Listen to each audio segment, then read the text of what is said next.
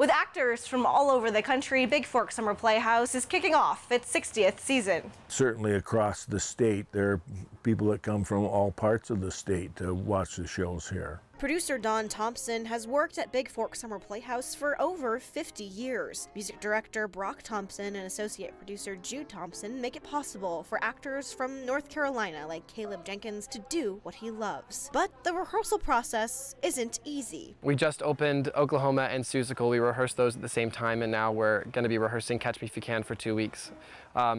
So at this point, where our bodies are sort of hitting a wall a little bit, we're a little tired. And after a busy day full of rehearsals, Florida native Ginny Swanson says she loves spending time exploring Montana. I really like going down to the River Rocks Trail.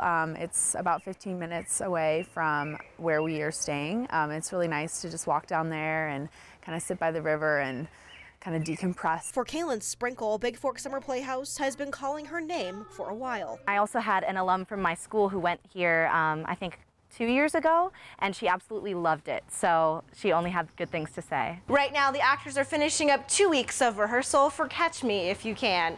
In Bigfork, Marin Sue, MTN News.